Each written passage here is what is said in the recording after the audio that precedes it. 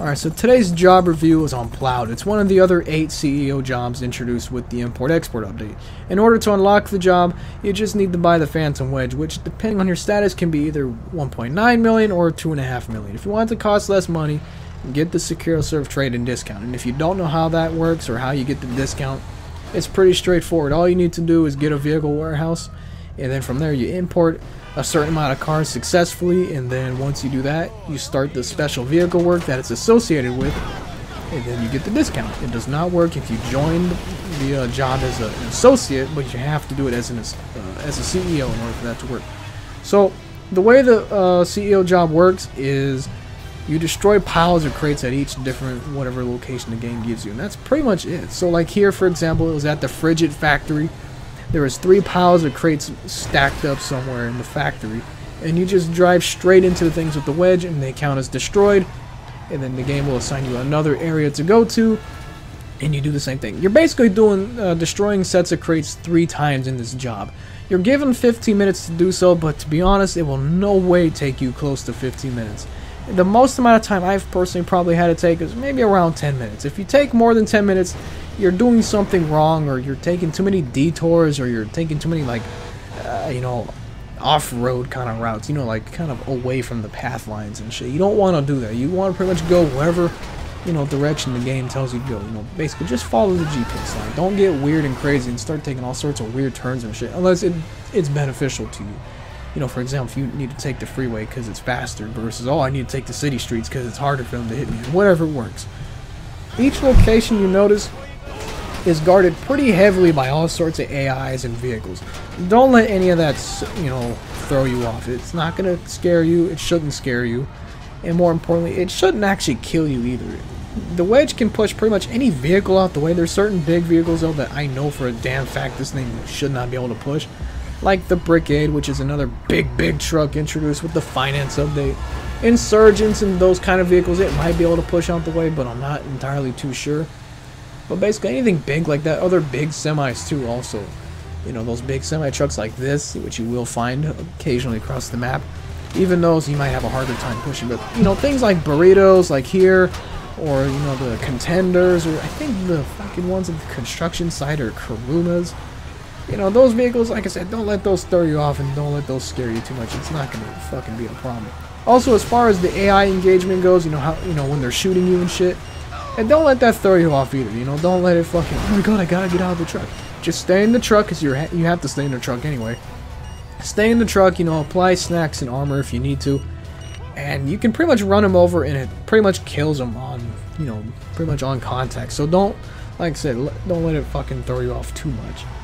Depending where you start, of course, will dictate where the wedge will spawn. And as far as the locations they give you, there's probably, I don't know, maybe 8 or 9 different locations they can give you in total.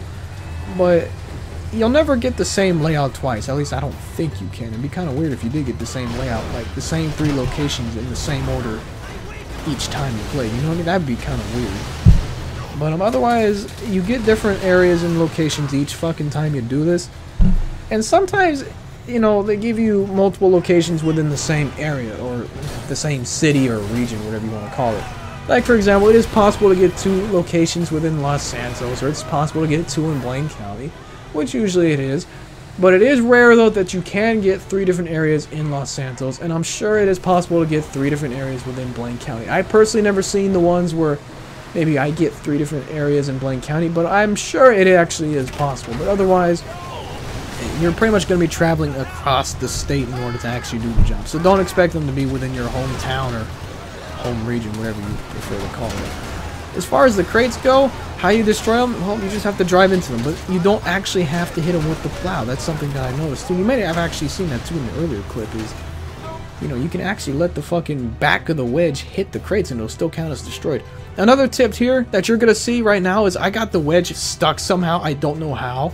Probably just how I hit something, but I got it stuck between 2 different objects, so I can't exactly get in to reverse and accelerate my way out, you know, by turning the shit. So what I had to do was I had to call this Brickade to actually push the fucking wedge out the way, because anything small like a supercar or anything like that is not going to push the wedge. So you need something big, and if you got to use something like this, do it. You know, any big vehicle, I don't think you can use the contenders or anything like that that was here, I tried to do it, but I don't think it let me get in.